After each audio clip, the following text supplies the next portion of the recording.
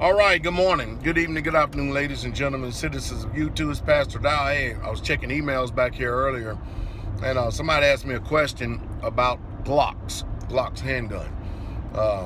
They have a Glock 19, which is a very good handgun. And they said, you know, I shoot pretty good with it. I can actually shoot better.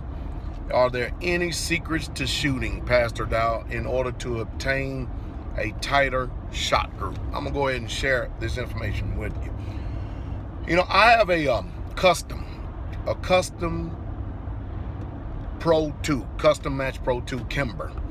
Most of you don't know what that means, but anyway, that means that the trigger assembly is custom. It's got a nice dovetail, beaver tail on it, and the spring is different. The sights are different. Everything about the gun is just totally different. It's an expensive gun.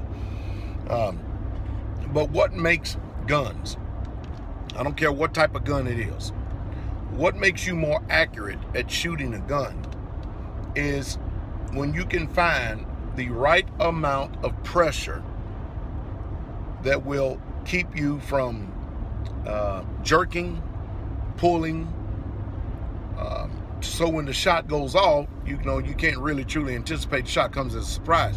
In other words, this is the secret.